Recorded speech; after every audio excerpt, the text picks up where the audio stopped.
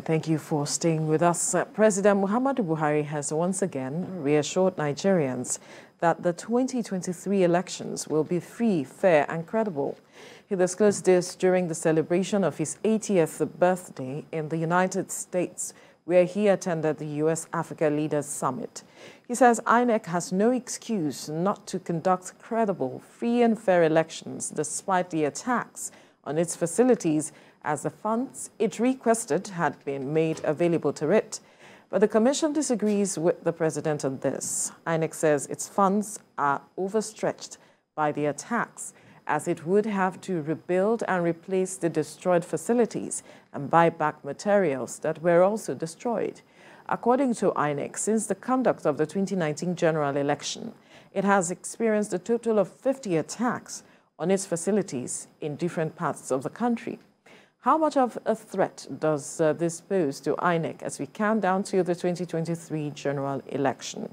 Joining us now in the studio is the Executive Director, Journalists for Democratic Rights, Adewale Adeoye. Good morning. Thank you for joining us on TVC Breakfast. Good morning. Good morning. Good to see you. On the one hand, the President is saying you have no excuse. INEC is saying that our funds have been overstretched because they didn't perhaps budget for the attacks that it is witnessing. What do you make of this, this conversation between the President and INEC? Well, I think the two positions are contraries. They are not actually contradictory. The President is saying he has made provision, which is true. But I think he's also saying that, look, there are some challenges that we're having at the moment, which probably we did not anticipate. And don't forget that Nigeria is a transition democracy. In normal democracies, you have probably about $1 per voter. Cost of voter register, in the election, maybe about $1. In a transitional democracy, all over the world, it's rated between $4 to $8. While in post-conflict countries, it's about $9. Now you are talking about 100 million voters in Nigeria. So if an average voter, we are expected to spend between $4 to $6, then that is a lot of money. And of course, the destruction of INEC offices across the country, I don't think anybody would have anticipated this. And in any case, provision of security for the INEC office is not the job of INEC. It is the job of security officials. So I think we need to look at both arguments and at the end of the day, be able to come out with a position to ensure that the election holds and that the expectations of INEC are met. Now they are demanding for 305 billion naira. That's a lot of money, apart from the 40 billion that is allocated to INEC every year. This is the highest we have ever seen for several years. But then you have to look at the dynamics of the economy. In 2011, the budget was 139 billion. In 2019, it was 189 billion. But at that time, the exchange rate was about 300 naira to $1. So things have changed over the years. And what is important is that we should also not shy away from the need to audit, to call INEC, to be accountable. Yes. In terms of auditing the accounts and all that. But I think there is no amount we spend on democracy that we can say is too much. We need to deepen democracy. We need to broaden the democratic space. And all over the world, elections cost a lot of money. Now, well, the election in Nigeria, of course, it will not be different from others in other countries when it comes to huge investments into ensuring that they have the backbone, the mechanism, the structure, and all of that needs to go into it. However, the issue there is that INEC is one organization that Nigerians have come to trust with time for every single election they conduct, from the staggered elections, and all of that. They've been able to improve on themselves marginally, of course, with little lapses here and there. But then Nigerians have come to trust INEC. And with the way INEC has been engaging Nigerians over every single opportunity they have, they tell Nigerians what is on ground and so on. Is there any reason why the government shouldn't give them everything that they need, whatever they request for? We, first of all, need to understand that the cost of electoral commissions depends on a lot of factors. The size of the democracy. You know, Nigeria is the biggest democracy in Africa. In fact, the whole black world, with about 200 million people. We are talking about 100 million voters. Then the structure, you know, we are talking about 176,000 polling booths across the country. Recently, we have added 56,000, which now makes about 179,000 polling booths. Then we are also looking at the frequency of elections. You know, we have our elections in every 4 years, but then there are off-season elections. You know, there are by-elections. So when you look at all these things, you know, it costs a lot of money. And, you know, to sustain this kind of democratic structure, we need to invest in it. So I think INEC requesting for 305 billion. What we should be saying is how are we going to raise? Because the Nigerian budget is about 20.5 trillion. So, and you know, most of these budgets Nigeria wants to run, we don't have the money.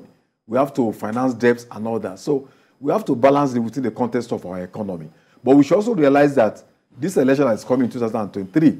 We are not going to have another election until the next 4 years. So this is not what we have all the time. So whatever INEC needs, I think we should be able to provide all their needs so that there will be no excuse for us to, you know, because without democracy, we can't be talking about prosperity and development. So it's one of the, in fact, it's the major pillar of, you know, when we are talking about prosperity and peace. So we need to invest in democracy and we need to give them all the assistance that they need. And I think, like you have said, INEC has been able to establish the fact that to a very large extent, it is credible. And I think it is due to the fact that over years, we have been able to produce INEC chairmen that are, you know, men of integrity. You know, even when Sakari was there, I mean, we've never had a situation where there are questions about the integrity of the INEC chairman. So we need to sustain this tempo by ensuring that at least we give them all the strategic support that they need. But there's the question of, does allocating more resources actually guarantee free, fair, transparent elections? Yeah. No. It does not guarantee free, fair elections. Because if we see what we have been having since 1999, I don't think INEC has ever been shortchanged. You know, each time they come up with budget, the government tries as much as possible to meet their demands. But that has not guaranteed free and fair election. Not necessarily that INEC has to be very responsible at all times. You know, the political class, you know, also has its own blame. And also the voters, too. And when we are talking about free and fair election, it's not, you know, it goes beyond INEC. We're also talking about the primaries, you know, the process that people emerge, you know, in the primaries that produce the candidates. A situation where political parties are not really run by, they are not owned by members. In the past, you know, political parties raise their funds from donations from members. But that is not the case these days. We're having a situation where political parties raise funds from, you know, people of questionable characters. So, and when it comes to primaries, people buy their way. So there is a limit to which INEC can control the internal democracy within the political parties. So when we are talking about free and fair election, the political parties also have very important roles to play. And also the voters that at each season, people come and give voters money. You know, voters must be able to also know that they don't need to sell their future. They don't need to sell their conscience. So I think it's a collective responsibility. We should not be talking, and even the media, we also have our own role to play in terms of educating the voters, in terms of engaging the contradiction within the electoral system, so that we can ensure that during elections, you know, people vote out of their own free will and not induced, you know, by perks and privileges. All right, INEC has some level of powers that Nigerians have not seen it wield in some extent, especially when we talk about the issue of prosecution of election offenders. Now, in the Electoral Act, all of those things are there. Most of the things are spelled out. Yet, we haven't seen INEC come out to say or to prosecute anyone in that regard. In the last elections, the primary election that took place in some of the presidential primary elections, and then also in some of other recent off-season elections, we saw the partnership between INEC and EFCC, you know, as a way of trying to curb vote buying and all of that. But when we see people who are involved in either thuggery or in other kind of issues that could compromise the election process or the polling, we've not really seen prosecution much. What do you say in that regard when it comes to functioning? Well, I think that's one of the fault lines, of our democracy, that people, after committing electoral crimes, they get away with it. We have seen instances where there are court judgments by the highest court in the land, that a particular candidate, came to power through rigging and fraud. This same candidate will come back and contest again. We have seen that happen. Look at the State, for instance. During the elections in 2007, a particular candidate was said to have rigged the election, but he came back again to contest the election over and over again. So these things are not right. And I think we should devise a means where, when you are caught wanting in the electoral process, the INEC should be able to come out with laws that will ensure that such people at least be suspended from the political space for a period of time. And also, when we are talking about rigging elections, the INEC may get all the materials, but the police still needs to investigate the process and also ensure that people are taken to court to be prosecuted. So the police that provide security during elections have also been found wanting, because we expect the police to also arrest those that are found to be giving bribe to voters, so that when they are arrested, they'll be taken to court and prosecuted. And when we are talking about arresting people, it's not just about the voters, the ordinary voters, the big time politicians who, when we are going on campaign, they buy bags of rice, go to palaces, give money to traditional rulers, so it's not just about the small fries. We're also talking about big time fraudulent politicians. We also need to track campaign funding. Where do they get their funds? That's a big one. Millions of naira that every time you dash out to voters. So where do they get these funds? So I think we need to do a lot of work, and it has to be a kind of collaboration between the INEC, EFCC, the police, and even the Civil Defense Corps.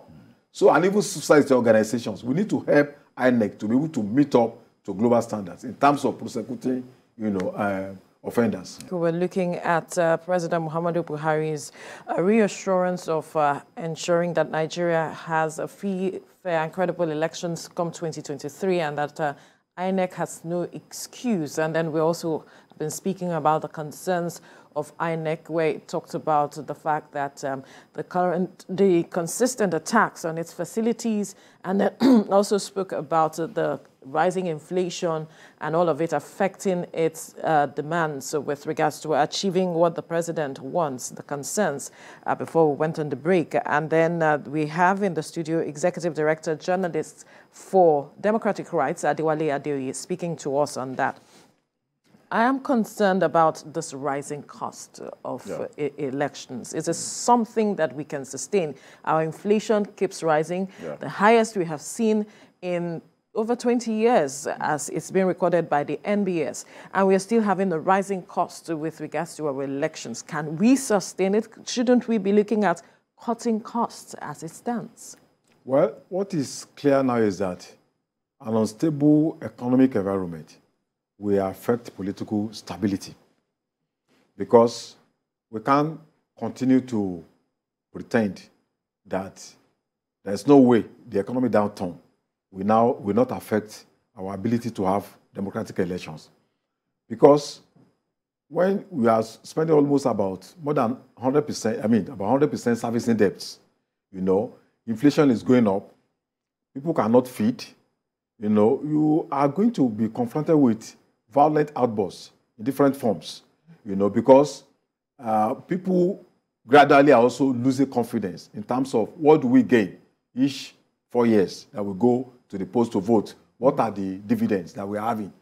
At the end of each election season, you find a situation where people are losing their jobs, the naira is falling, people can no longer, the capacity to purchase the essentials of life has diminished, continue to diminish. So there is no way we can continue to talk about democracy if people are not enjoying the dividends.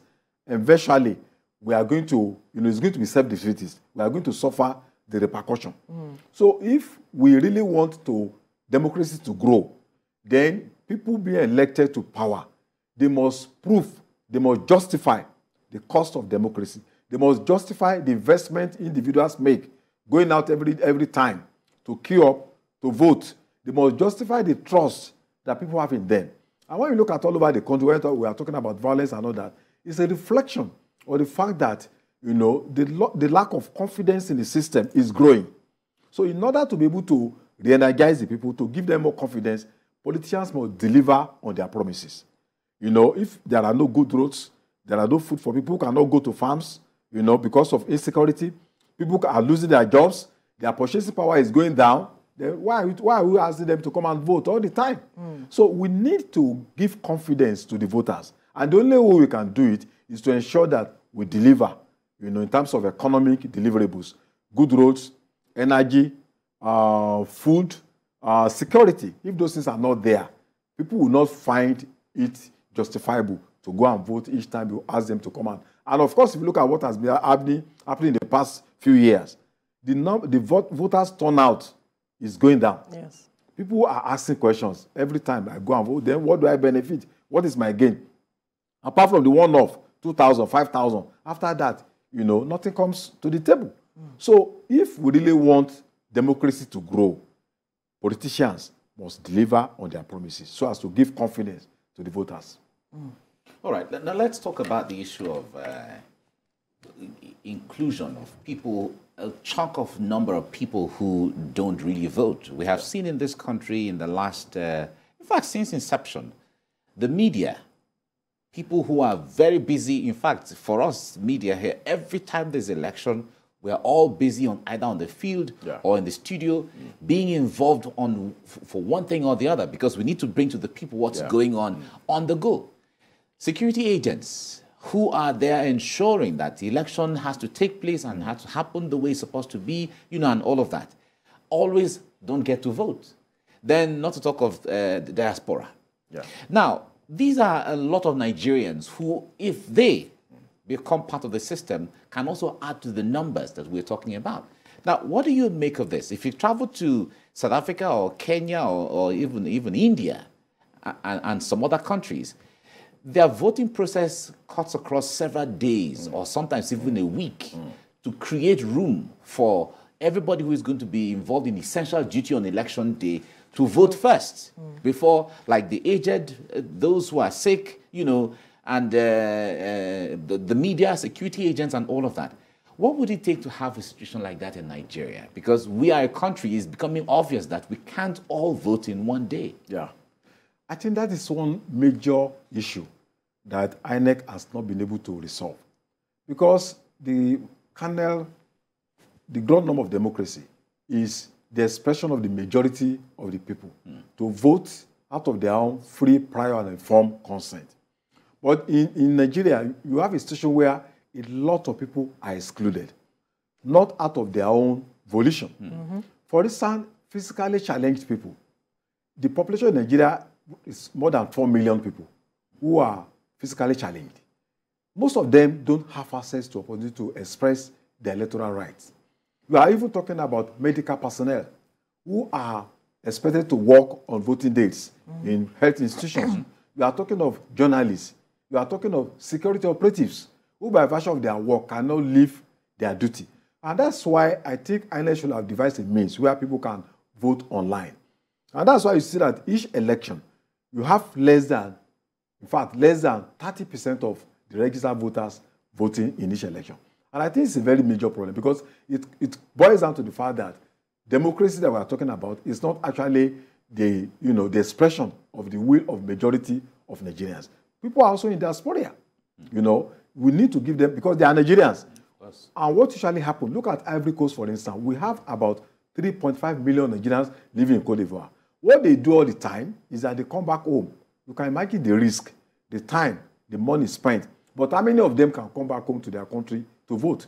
So there must be opportunities for Nigerians living outside this country, either in UK, either in US, or in the West African sub-region, to be able to express their right to vote. Even there are some people that travel through elections, they need to travel because there are some duties they need to attend to outside the country. Those people are denied because we don't have process where people can vote online. I think that's a major setback for our democracy. And I think on this is addressed, we will not be able to say that we're actually having democracy, in its true form and character. Now, there are those who even say that it is cheaper to vote online. Yeah. When you look at the online voting and all of it, it's cheaper, and that perhaps the politicians are not looking into that direction because of how it might affect them, so to speak. But this matter of attacks on, INEC facilities, over 50 attacks, in recent days, and it has become worrisome. I wonder what you make of this development as in it's attacking, INEC facilities, what it means for our democracy. Well, I think it's a very dangerous trend because, first of all, it's going to affect the turnout on election day. People were afraid of violence. If people know that they may be attacked, why should they need to go and risk their lives on behalf of who? Then I also think that it's a call, it's a clarion call on our security operatives that we expect them to raise the bar, especially when elections are close by.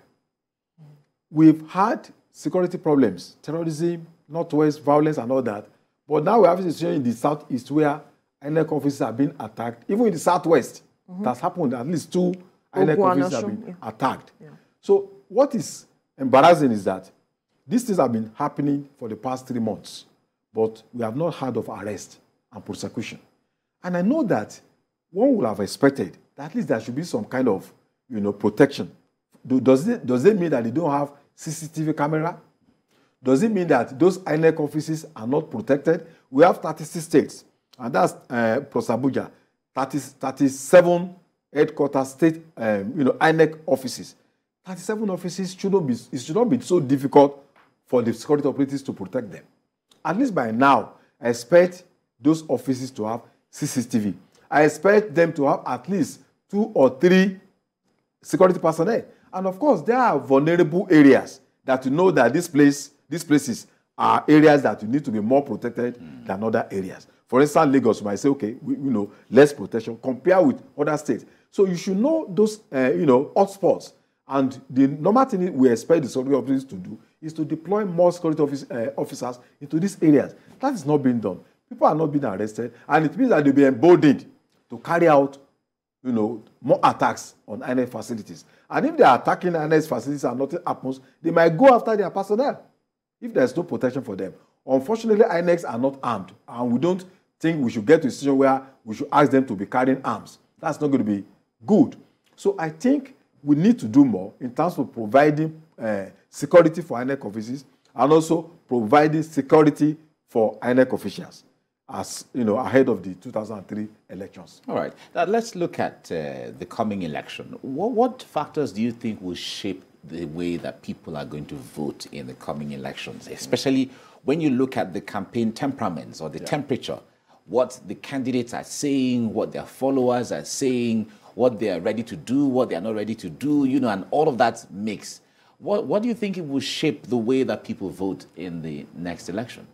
Well, I think a lot of factors will shape the outcome of the coming election. People may not like to hear this, but it's a reality. If you look at history, if you look at precedents, history is our witness. The structure of the political party. In fact, it will determine at least about 70% of victory. If you are a political party, what are the structures that you have? Did you have representatives in the 776 local government areas? Did you have contacts in all the 176,000 polling booths across the country? Did you have officials that will campaign using the party platforms? For instance, did you have state governors? Did you have House of Assembly members? Did you have senators? Because these are individuals. Because their interests also come in line with the elections. They want to ensure that they win the elections. They also want to ensure that they win their constituencies. And so, their party also wins. Or their party wins. So if you don't have members in the House of Assembly, you don't have members in the House of Rep, you don't have members in the National Assembly, it's a big minus for you. Because when we are talking about elections, it's about people. It's about structure. It's about people going back home to say, I want to win my constituency. So if we are looking at the number of state governors, the number of members of the National Assembly, the number of councillors who want to win elections. I think that is a huge advantage for each of the political parties. The other thing is funding. We can't run away from the fact that funding is needed when you are talking about elections. You need to go print posters, you need to print banners, you need to mobilize you to move from one community to the other, you need to go to market women, you need to, a lot of logistics involved. Jingles, radio jingles, advertisements in newspapers, even the social media. You need a lot of funding to, So the political parties that are, that have this kind of structure, they are negotiating from position of strength. Of course, the factor of incumbency. If I'm the president of the country, I want my party to win. If I'm the governor of my state, I want my party to win. I will fight tooth and nail to ensure that my party wins. So when you look at all these factors, it's a whole lot of advantage. But the power of incumbency didn't work in 2015. Yeah. However, we have seen a kind of exceptions, in the past years. For instance, in 2015, the power of incumbency did not work. But then, who are the beneficiaries? The major opposition, APC. Because they also had state governors. There have been people who have crossed over from the PDP to, APC. So there was a groundswell of a new equation in favor of the APC. So we are still talking about the two dominant political parties. I'm sorry to say, based on the question today, on the ground today, the APC and PDP are negotiating from a position of strength. It's most likely the pendulum will swing in favor of either of them. However, we should not undermine the power of the people, in terms of the masses, coming out to say that, look, it is time we want a change in terms of who is going to be our leader. But then that has to take a lot of hard work, a lot of propaganda, a lot of messaging. The kind of messages I'm saying now, I don't think it can convince a lot of Nigerians. People just attacking candidates. Oh, this man his face is not good. Oh, he's too old. Oh, he's sick. There's the regulations for INEC. People have passed through that stage. What people are talking now is that, look, what can this candidate give to Nigerians? Your programs on economy, your programs on environment, your programs on security, your programs on agriculture.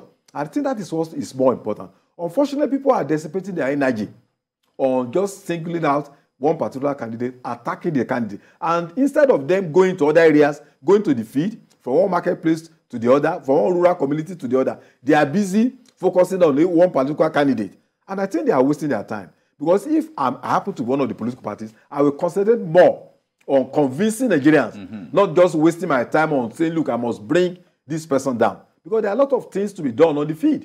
Rural areas are waiting for you to come and meet them, give them pamphlets, talk to them, move from one place to the other, engage them, constructive engagement of the masses, and then come out with your own program instead of just rubbishing the other party. What did you want to offer to Nigerians? So I think politicians must learn. They must not undermine the integrity of the voters. The average voter wants to know, okay, this candidate is bad. What did you want to offer?